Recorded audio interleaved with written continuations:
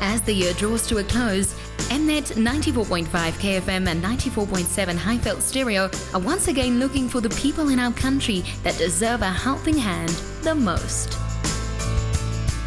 It's just been a journey that has been so phenomenal to watch and be part of. Lucky desperately needed an opportunity to study and a place to live with his family, and that wish has finally come true. Growth has been seen in terms of physical growth and mental growth, being there for the kids, that really need it.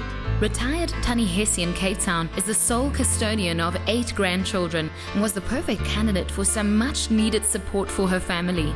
With the help of Wish and her community, she was given daily assistance in the form of groceries to feed her family every day.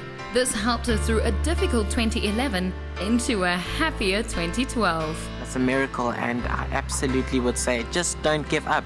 Keep holding on. Just keep holding on. Somewhere out there is people listening. You must just make the effort.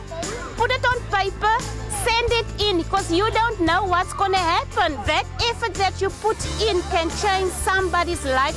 If you know someone we should be visiting with Christmas Wish this year, make sure to tell us. We might just be able to help their dreams come true in 2012.